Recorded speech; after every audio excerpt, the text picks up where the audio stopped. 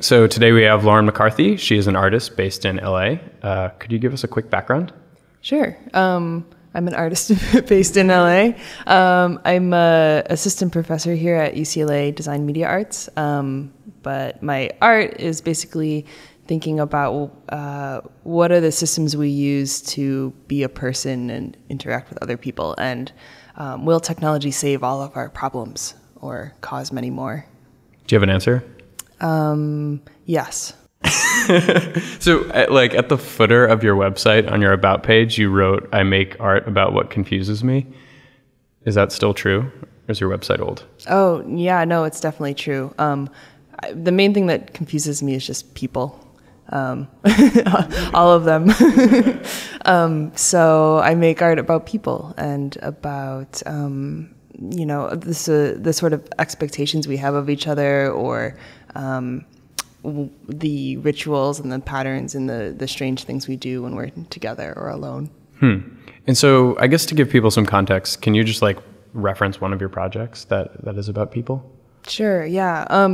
So maybe to give an example, I did a project called Social Turkers a few years ago, and I was trying to see if I could fix my non-existent dating life. So I made this system where I went on a series of blind dates with people that I met on the internet, and then I sort of discreetly streamed the video of the date to the web, and then I paid people through the service called Amazon Mechanical Turk small amounts of money to watch the date and try and give me instructions for what to say or do, to see if that they might be better at kind of coaching me or directing me through this date.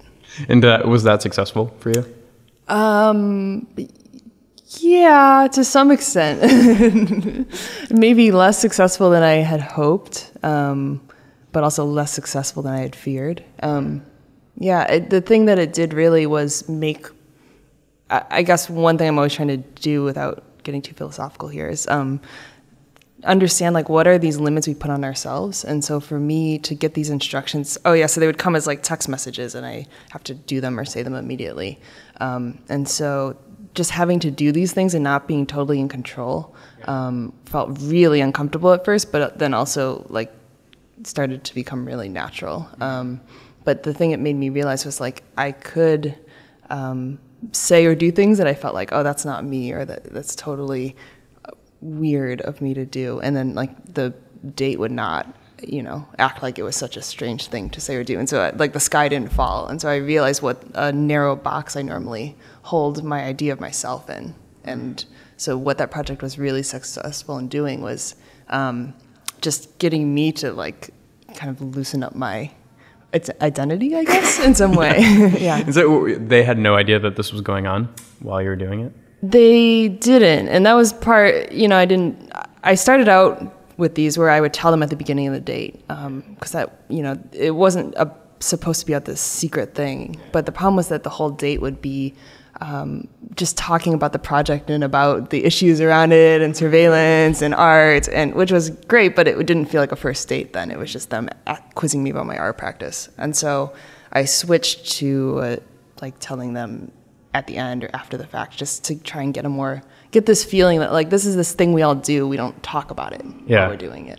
And so was it just really eye-opening for you to give up control and let other people basically do the date for you in a way that made you more comfortable with other people over time? Or was it just that individual experience that was just different? Yeah, no, I think it did have some lasting effect where I sort of felt a looseness that came from that project. Almost by giving up control, I started to feel more freedom in some way. But the other weird effect was that immediately after the project, I had gotten really used to the system that for the first few dates, I felt really unsure about how to make a decision. Can I kiss you? Or do you want to come home or do you want to have a second date? And I was just I don't know how to determine those things anymore. Oh my God. Have you wanted to jump on the other side and control other people? Yeah, I don't know, less so. I have less of a, maybe my controlling of other people is just by setting up these situations and asking if they'll participate. So I was wondering with like all these projects, if you're just attracting more people like you to run the date for you. That's the problem. I get all these socially inept people as my Turkers. Maybe. I don't know. It is interesting though with a lot of these projects where there's different roles. I talk to someone and they immediately are like, oh, I want to be this on this side of it, or I want to be on that other side of it, or I want to do neither of those things. And for every person, it's like really clear in their head, but different. That's so crazy. And so was there a moment like before all of this, like the art projects got started, the programming got started, that you recognized that you were having difficulty interacting with people? Oh yeah, definitely. Okay. And so then like throughout did you study art in college? Yeah, I studied computer science and art, and maybe this is the source of all my problems. But I went to MIT, where I feel like the one thing I didn't learn was any social skills, and so I never felt that like inadequate in college. It was like immediately afterwards where I was like, oh wow, all these people know how to like interact with each other. When was I supposed to get that one? So I was like, well, what can I do? I can like kind of hack things, I guess. I can build software. Maybe that would help. But it seems like you're in this interesting place in between, right? Because you also had your JavaScript thing, which was P5.js, which is like about opening up art and technology as a whole, right? So there are obviously like larger issues you're trying to tackle as well. Or is that just because you found that like you went to MIT, so you were given the aptitude to get into programming and like make art, and you felt that people couldn't do it? Yeah, no, I think it's, so I have this feeling where I think part of my social anxiety or awkwardness comes from just a feeling of like, I just don't know how to fit into a lot of situations. And so another place where there's a big problem with people fitting in or feeling welcome is in tech in general.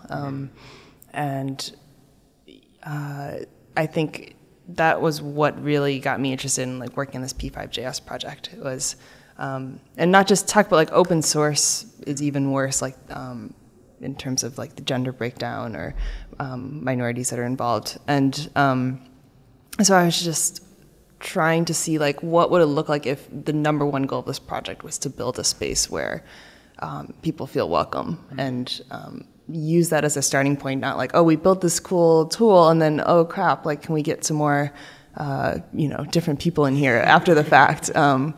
And yeah, so that's, I like JavaScript and I like building this tool, but that is the core for me. It's like, can we make a space where like people just feel comfortable being there, even if they don't know yet how to code, or they don't know how they fit in, or they don't know the other people. And is that working? Like, what about this particular, like, it's an entire like framework, right, for building stuff. Yeah. What about it is attracting those people? I think it's part of it is the design. So if we have that core value of like, we want to support, diversity and different points of view from the get-go, part of that goes into design decisions about the tool itself, like trying to make the language itself understandable, the functions in the library, putting a really heavy emphasis on documentation. So it's not this barrier where you have to figure it out. It's like someone has actually wants you to learn. And also actually doing things behind the scenes. So taking some trade-offs in the code, like under the hood, to make it easier for people that are not like expert developers to still be contributors to that code base. And so adding a lot more commenting in there and just doing things in slightly less sort of obscure ways. That's really cool. I never thought about that, like just opening up like exactly how you comment to make it better for people to jump in and like be open source contributors. I always thought about it as much more like end consumer facing, like I guess processing. And so has this netted like different kinds of projects?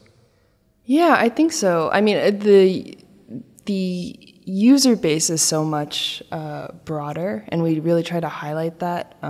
So that's the other piece of it is like actively doing events or curating homepage sketches or galleries or doing outreach and like working with specific groups and being like, well, what does it mean, in your context? What are the useful examples? Or like, maybe we need to translate this all to Spanish, and then what are the relevant like examples or concepts there?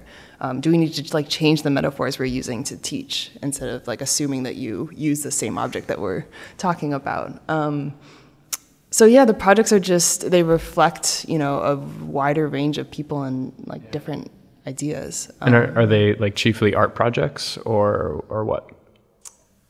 Mainly, but I think it's being used in a lot of other contexts too, like visualization stuff. I see it like in news and like blog post kind of things as showing data or making some point.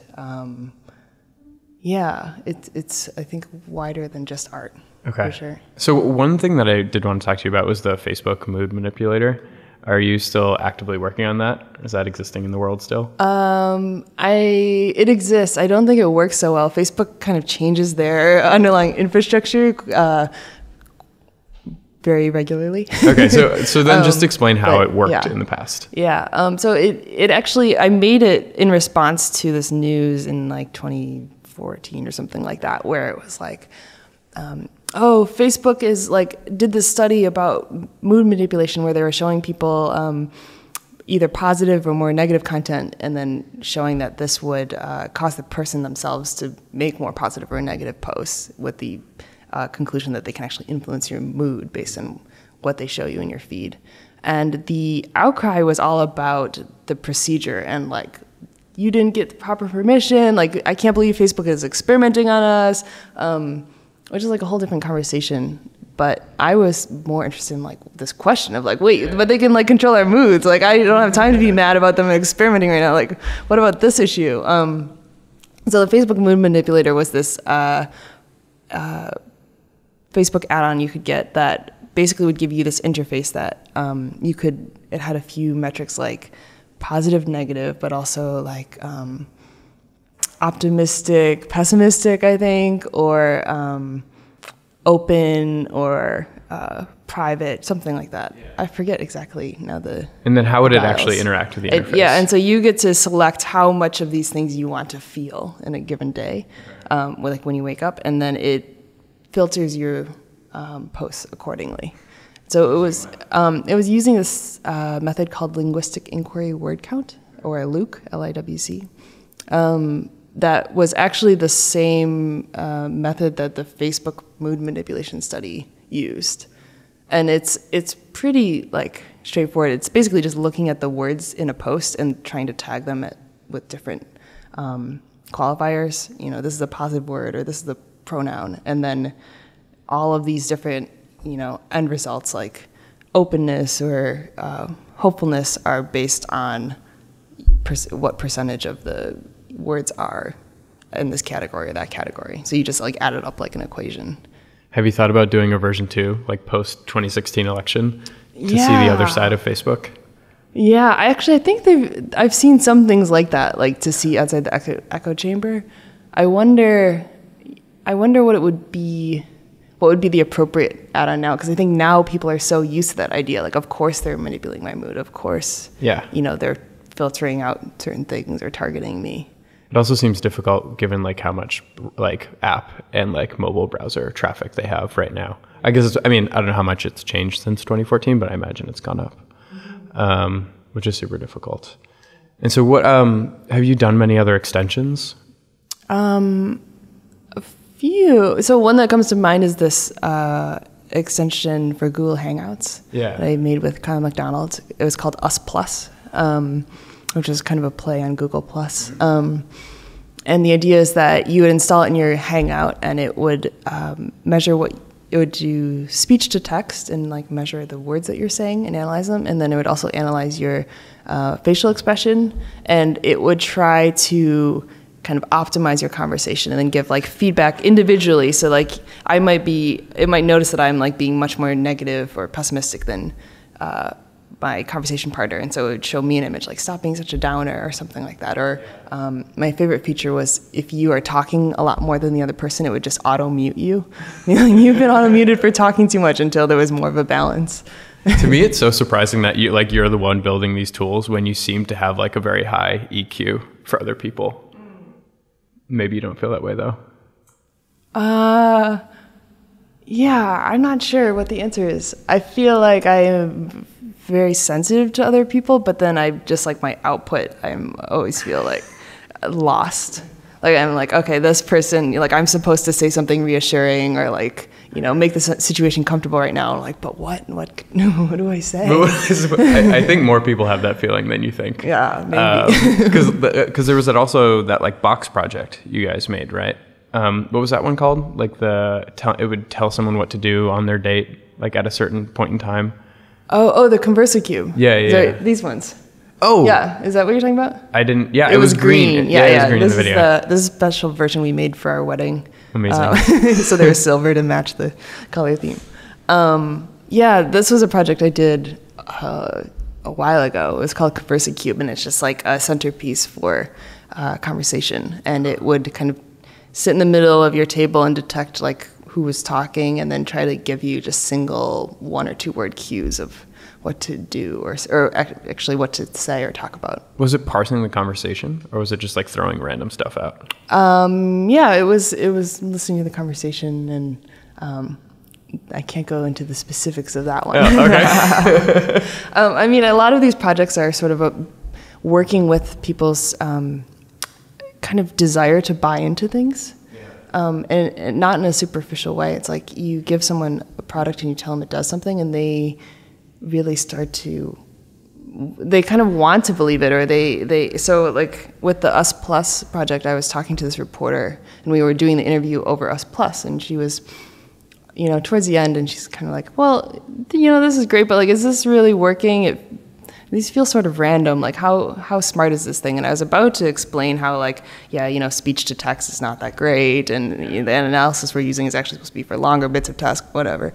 But at that moment, it's like stop being so doubtful or something. And she was like, oh my God, okay, I'm gonna go write the article right now. Thank you. So it's like we remember these moments where it works for us, and we forget more often the times where it just doesn't work. Are the physical objects more effective or less effective than the plugins or the websites? Or I think they're more effective in the sense that like it's amazing what a physical object can do to just give people like an excuse. Mm-hmm. And so that was part of the thinking with the Conversa Cube, because it was like, you know, people are really just starting to get smartphones or for it to be more widespread. And I was like, what about this thing that we're all carrying these objects around? Like that's interesting. What does that mean?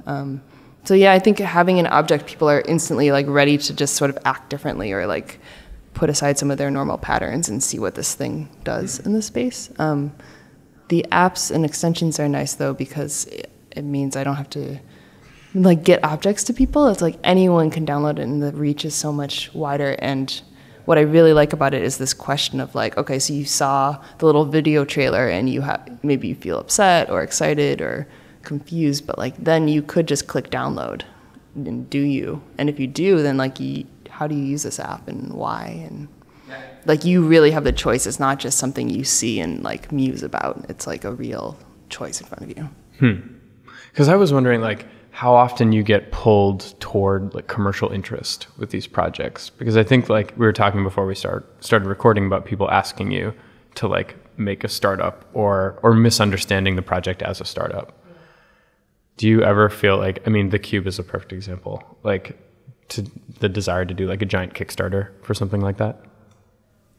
Yeah, sometimes I did this. I also had this like happiness hat that would detect if you're smiling, and then like stab you in the back of the head until you started just smiling again to train your brain. And that one, like people were really like writing me asking to buy them. I guess for me, it's just like how I know how much I've seen friends do Kickstarters. I know how much time goes into just like figuring out manufacturing and production and everything, and that's not where I want to spend my time particularly. So I think like the software gets to that point of mass distribution. So yeah, so one thing that I am curious about is like how people do consume and even buy digital art or digital media in general. And I know that like you make, you know, websites and apps and stuff, and not everything's physical, so it's like kind of hard to sell. But where do you see that going as far as like people consuming and purchasing it? Yeah, it's interesting because I don't think anyone has found the ideal model yet. Yeah. I know a few artists that have found something that works for them. Like they have a specific contract they use for selling a website or transferring ownership of something, but there's not like one universal way of dealing with it in the way that there is with like, you know, selling a painting or something like that, or selling a sculpture. And there's also the trickiness of just like, if I sell you a digital file, is there anything wrong with like just making a copy and giving it to someone else? Like, is there some difference between the copy of a file or the original? Or if I sell you you know, an app and the app no longer works with your current version of your phone, is that still an interesting right? Are you like own? Now the project manager forever? Right. So people have different ways around this. Sometimes there's contracts for how long you maintain something. But yeah, so for me, I don't, the only context in which I've kind of sold an app before, well, usually it's free because I'm just interested in people trying it. And that's not where I'm trying to make money. But one time I made this app that a lot of people, it got to the front page of Reddit, and so all these people started downloading it, and I hadn't really built the server for that use case. I was expecting like, you know, maybe 1,000 people at most, and so I needed people to just like stop downloading so fast, so I just like added a price. Yeah. And then like a few hours later I felt like, oh, I feel bad, like I just want this to be free, but in that time I made like a few $1,000s, and I was like, well, that works. Yeah. Did you refund everyone, or did you keep it? No, I think, you know, they bought it during that fair. One window when it wasn't free. It's like the bad luck window. Yeah. That's really great. That's like the exact inversion of almost every other company. Yeah, right. It's interesting because I was wondering about like why there aren't more digital artists. I know there are obviously a lot of them, but like more prolific, more like really well known. And I was wondering if that issue around selling and buying stuff is actually a part of it. Because like, you know, if you're a painter, if you're the rare combination of someone who's a painter who also has some like business savvy and can sell stuff, like you can survive. Whereas like someone like you, like you teach at UCLA, which is awesome, but like that's not solely your art, right? And yeah, I'm just curious, like what like innovative models artists are trying to like push on right now to try and create that stuff, or if you think that like maybe everyone becomes artists and this is just like the side thing for lots of people. Yeah, it's I think part of the difficulty comes out of just like the market around buying and selling art is very conservative, because you're agreeing that this particular object has this value that, you know, and it's all kind of consensus based. So it's very risk adverse in the first place. So anything digital is like, first of all, just like new and not necessarily like we've established this as art and it's okay. And then also like, how do you own it and how do you keep it? And there's all those questions. But I've seen like different models, you know, there's, you know, things like Electric Objects where you can, which is a platform for people to distribute images, and they've tried like a number of different subscription or selling models. I was talking with someone at a company recently where they are trying to use the blockchain as a way to like sign, kind of like verify the originality of a digital file. So you might make a copy, but you wouldn't have the bitmarked one or something like that. But I haven't seen any model that really like has worked or has caught on in any way. So yeah, I don't know what the answer is. I think that there is one. I mean, the thing is like, I think it used to be like, oh, there's these like digital artists, and you're saying like they're still not really represented in like the art world at large, but also like every artist is starting to use technology now. Like seeing these, you know, I teach in a program that uses technology, but seeing the grad students in fine arts, like they're all like making GIFs and using computers and using like 3D software. So I think they're going to have to figure out something, because this is not going back into the box. Totally. Or you have to get really good at painting or something. Yeah. So is there like, what are you really excited about right now? Like, what are you working on? I don't know if excited is the right word, but I've been like really obsessed with just all this home automation stuff and thinking about Alexa and products like that, Google Home, and it's so interesting for me compared to something like Google Glass, where people were there was this huge like rejection of it when it came out, whereas with Alexa, I see like, oh, my parents have one. Actually, they got like 2 more for Christmas just because they liked it so much. Or like my grandma's got one, or my friend has one, and it's like nobody is having such a knee-jerk reaction to it. And I think they are selling it really differently. They kind of like don't make it too smart at first. They roll it out. It's like, oh, it's just like a smart speaker. And they don't talk about like all the really technical things that could be done or they are doing already. And I think that is like coming really soon. It's like first we have to get people used to like the talking speaker, and then it could be like the talking speaker that controls everything and like knows every detail about you and streams it all to the web or whatever. But so and for me it's just like so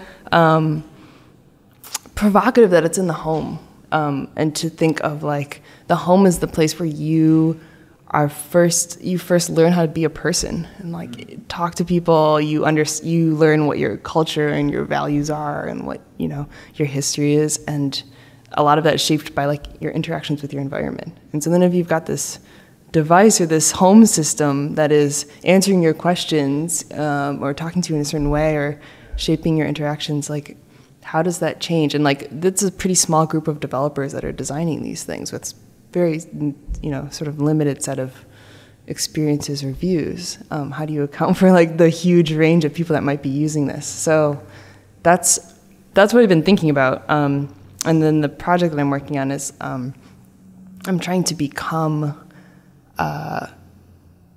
like Amazon Alexa. But I'm making a service that's called Lauren. And so the idea is that I will come into your home and set up all these devices and cameras, and then I'll watch you and control your home for you and try to be like better than Alexa. Try to anticipate your needs, try to care more, try to imagine what would this relationship with your smart home be like if it was like really taken to its full potential. Wow. So now like you're exactly on the opposite end of the dating app. Right? Yeah, like I guess so. Then this is, you were asking earlier about whether I ever control people. So I guess, or if I'm ever on the controlling end. So I guess in this case, you're exactly that. Yeah. No, I feel like all of your projects have like basically trained people to deal with computers as like empathetic things because they think at least that there's someone behind it operating it. And now you're like, we've reached an AI, and now you're leapfrogging it again to like become the human behind it. Yeah. Well, so another piece of this is thinking about these services like TaskRabbit or Uber or Mechanical Turk, where you've got some human on some side of it, and depending on the service, there's a different amount of like humanness to this person that's working for you. Like Amazon Mechanical Turk, like they're just like an ID number basically. And I've seen these like really interesting ads, but ads for like TaskRabbit, where it's like lifestyle photography, like woman in her home drinking a cup of tea, and it's like life post chores, TaskRabbit. And I'm like, oh wait, but like the chores are still happening. Like it's just like there's a person that you don't see that's doing them, and then this one, it's not like we eliminated them with technology.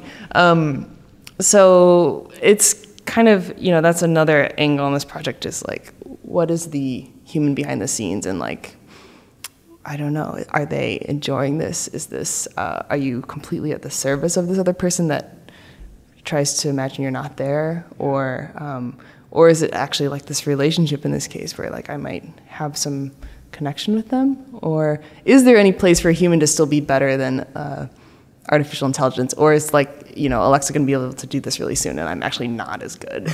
Well, I think that's the bet, right? Like the low-level tasks or the repetitive tasks get automated out, and the hopefully like creative, like high-level knowledge work tasks are remaining, but I have no idea. Yeah, I mean, I think the things that that's how we like to think that like the things that get automated are the easy things, and the things that don't are the ones that require more education or training or higher level skills, but actually I think it divides more like the more human sort of emotional labor is the stuff that just can't get automated. It doesn't have to be high end. It could just be like the person that greets you at the door. Right? That's like, it's harder to replace that with a robot than driving a car, which is a more complicated skill. So when you have all the cameras set up around someone's house and you're like observing them, do you ever feel that like you're going to just develop this incredible amount of empathy and become really attached to them, and then have difficulty when they like turn off the Lauren device? Yeah, and then I'm just out. Yeah, I do kind of wonder. I think actually what I'm trying to do with all these projects is just I've realized like bootstrap myself into a place where I get to have this like connection with someone. And part of that's because I just feel so bad at doing that. Like over, like, you know, I'm with my friend at the coffee shop and he just strikes up a conversation with the woman behind the counter. And I'm like, I don't know how to do that. But I'm going to build this like huge elaborate system. And then maybe through that, while I'm watching them brush their teeth and like helping them, we'll have some, you know, human moment together. Yeah. So yeah, maybe a little bit of that. The plan is that if you sign up for the service, there's sort of a consultation and we talk for a moment and beforehand, and just so it's not like totally random person. They don't necessarily know me well, but they have some sense of who this person is. Yeah. And we kind of talk about like, what would your, you know, what do you want Lauren to do for you? And then try to enact some of that through when it actually happens. Okay. And so the deal is that your physical body is not going to like enter the house. Like you're never going to do like a chore for them, none of that. But like you can engage like an API with other services. Yeah. So I'm building this system where like I'll be able to turn on it and off any electronic device. I can like see who's at their door, unlock it or not, depending, like turn on their shower or not, or turn it off. And they can also talk to me like, you know, Lauren, what's the weather today? And I respond, but I have this like, how many hours are you going to clock with them? Well, so I think it will be, ideally it would be like a year or something, but I think it will be like 3 days or something, because what happens with a lot of these performances is that people kind of sign up and they don't know what to expect. And then usually it's very interesting and kind of intense, but I don't want it to be like too much that, you know, it's like you want to go to a movie and have some different experience, but you don't want it to be like so much that you can barely deal with it. So I'll limit it to like some shorter number of days where like they get a taste of this feeling. Okay. And then you're like on the clock for like a few hours or something? Well, for the whole time during that like 3 days or so, but like I can sleep when they're sleeping, and I'll build a system that tells me, like wakes me when up their light when goes moving. on or something. Yeah. So what about that? Because that wasn't it the Electric Objects project where you were like on people's Facebook pages? Yeah. So yeah, explain that one. So the idea there is a little bit convoluted, but so Electric Objects made this, they had this idea like anyone should be able to support art. And so they made this Kickstarter that was like $5, and you basically, your $5 goes to commission 4 artists to make a piece of art. And the only requirement for the artist was that they had to incorporate the people that had supported them in some way. And so so you could ask them for a question or like, oh, give me your photograph or whatever. So I asked them for all their social media handles that they wanted to give. And then there were like 1,000 backers total. I spent 5 minutes looking through all their social media. And so I set up this system where I just like queue them up and like open all their tabs, and I would start scrolling. And so you could see it, watch it online. You could go and see exactly what I was looking at. And then also in the corner, like a little box that was like a camera on me, of me, like, you know, reacting to their stuff as I scrolled through it. Yeah, like a screen share thing. Yeah. Yeah, so it lasted for a week. I did like 8 hours a day or something, and then got through all 1,000 people, just like. And did you give them any feedback, or was it just you as observer? I liked things sometimes. I didn't want to get like, I only had 5 minutes, so I didn't like comment or anything like that. But yeah, it was mostly just me observing, but it was also real time, and I was going alphabetically, so you could there were actually a couple of people that happened to watch while I was like browsing them. And that was kind of cool. Well, because I just wonder, like, if in a similar vein you start creeping people out, like knowing that they're being watched by you. Yeah, I think that will be a weird part of it. And then the question is like, well, does this feel more invasive than like, you know, Google Dropcam, or less? Or if you know that like it's a human, but like your camera's not going anywhere, I'm the only one that will see it versus it going into some archive somewhere potentially. Are you gonna like log like advertising terms and try and sell them stuff? That's a good idea. I hadn't thought about that. You know what you need right now. You have to go like full circle. Yeah, exactly. You want me to order you some of that? Okay, so I actually heard about you like 3 or 4 or 5 years ago when I was running this thing called Comedy Hack Day, which was basically just building apps that were funny and then demoing them on stage. So it's just a hackathon with like funny projects. And I came across all your stuff all the time because people would just send it to me. And what I always wondered before I met you was like how in on the joke you were. Like if you're like, does this girl know this is funny? People are laughing. Yeah, like if you're just this person who's like giving a talk about her project and like you keep getting like applause breaks and you like don't realize it. Like, weird. You're like, I'm just trying to like learn how to interact with people, and then everyone laughs and then you like keep presenting. Yeah. And so like meeting you now, I like get the sense that you're very in on the joke, but like how much of your intention is to make this thing that's actually functional, that helps you interact with people, and how much of it is just to be like, point at something and be like, this is interesting, maybe it's funny as well. Mm-hmm. Well, first, I just love that you're like, does this girl have any idea everyone's laughing at her? Yeah, so it's definitely, I get this question a lot, and or sometimes it's asked like, are you optimistic or critical about the future? And I'm like, yes, both. And then they say which, and I'm like, well, the opposite of whatever you think.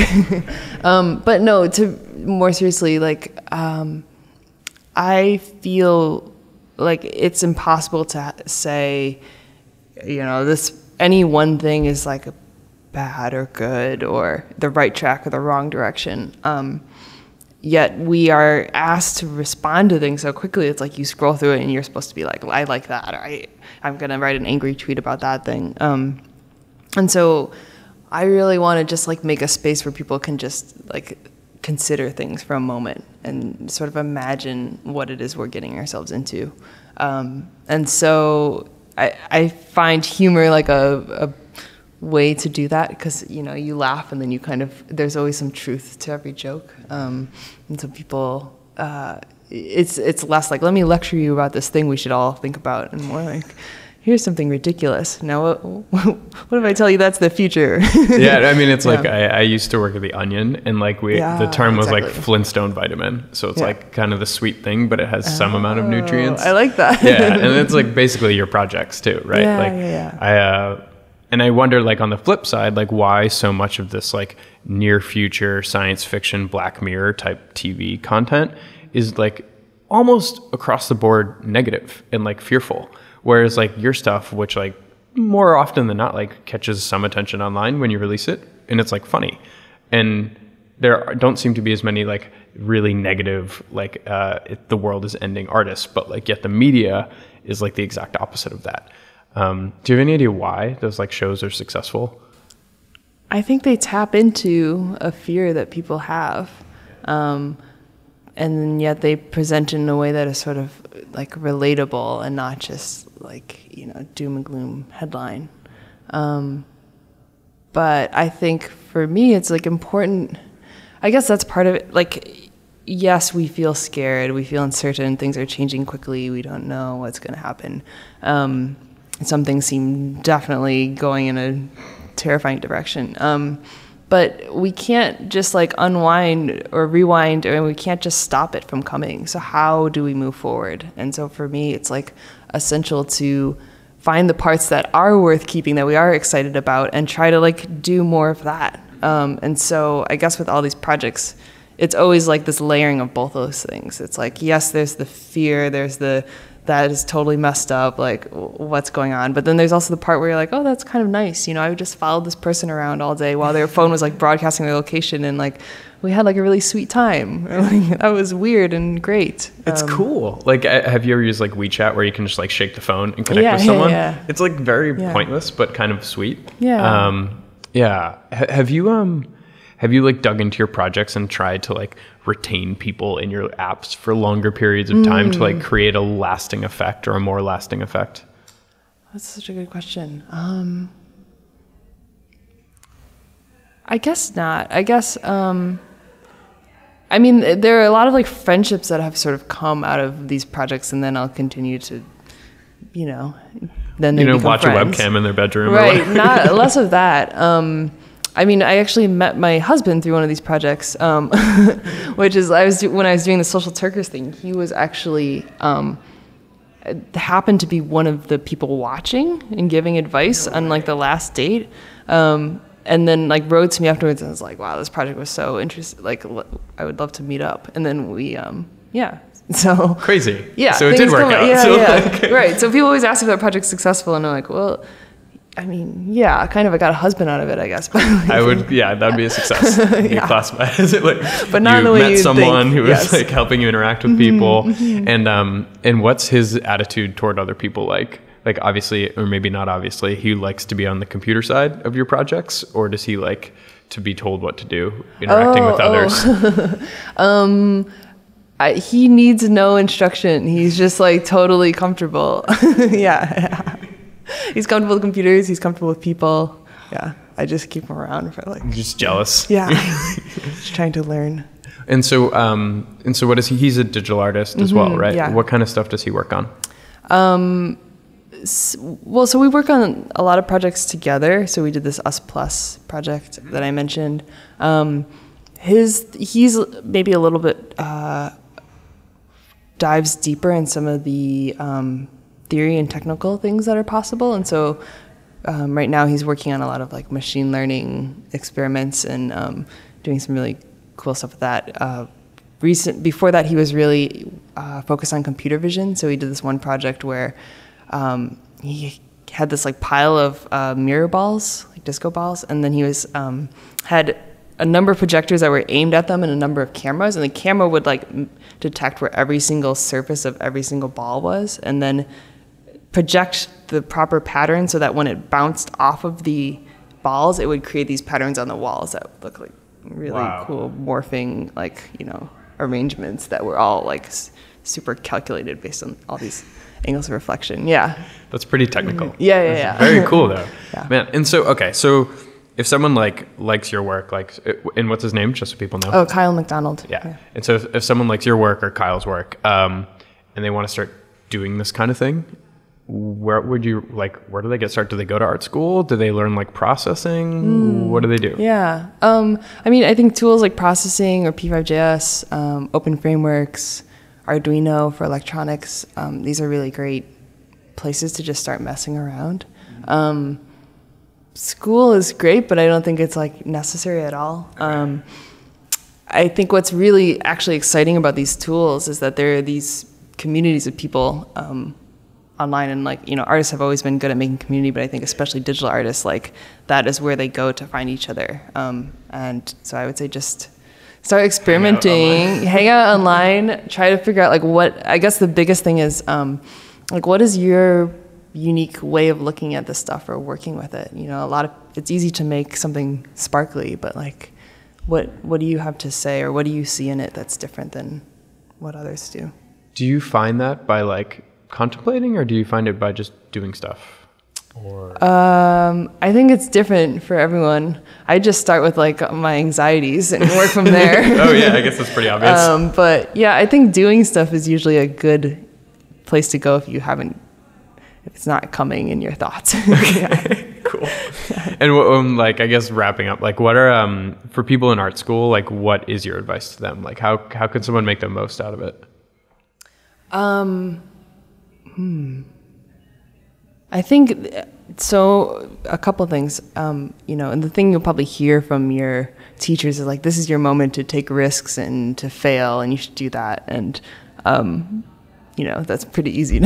But the people are the thing that is really special about grad school. The network that you make with the teachers or the people in the community and the alumni, but especially your peers in the program. These are the people that you'll continue to run into and connect with through your life. And So just to take, not to be so focused on your work that you don't connect with the people around you. And then the thing I wish I had known was like to ask questions. Like I always felt like I was supposed to know what to do and I never had any clue. And so I just tried to like get through without getting in trouble or something. Yeah. But now I have all these students that are just like asking me questions all day long. And I'm like, wow, I wish I had done that. Like I could have gotten so much value out of this. Like I didn't know you could ask anything. It's incredibly helpful. I'm like when I was just starting to like do some Python stuff, like having that mentor that I could ask really dumb questions to made all the difference when it came to just like, I would learn things that I wasn't even intending to learn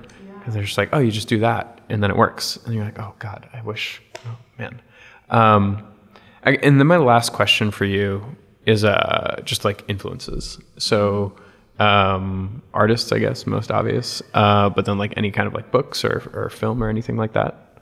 I would say artists, ones that are sort of further in their careers that I'm looking at are like Sophie Calle, Jill Magid, both of them kind of dealing with surveillance and watching in really personal ways. A lot of like performance artists, like Touching Shay, who like tied himself with a rope to his collaborator for a year and they didn't separate. And I just think of this as like, we're doing all this like interaction design, but like a rope can like change your life, right? I don't think they spoke to each other after that project ended. Wow. And then I guess in terms of movies, I read a lot of books and I read a lot of fiction. My favorite is like Joyce Carol Oates, and because I heard that like fiction changes your personality, and so I'm always trying to like do that. However I can change my personality to better interact with people. It's like, what do I need? I'm not sure Joyce Carol Oates is like the one that you want because usually your characters are really twisted. And I also love this movie called Synecdoche, New York, where it's like this artist kind of building this world that he sort of loses himself in. But the last scene is like him listening to this, this is spoiler alert, this audio tape where he's got these headphones and it's like instructing him what to do. And it's like, go up the stairs into this like set of a world he's built. And it's like, go up the stairs, lie down in bed, close your eyes, now like die, like something like that. Like that was like the end of his life. Yeah, so that's my dream for end of life. Wow. Care. I think we're definitely going to get there. We're probably there right now. Yeah. Just like write an audiobook. Cool. All right. So if someone wants to like learn more about you, follow you online, where do you like publish stuff and where can someone find you? So I have a website, Lauren-McCarthy. Yep, that's right. .com. Yep.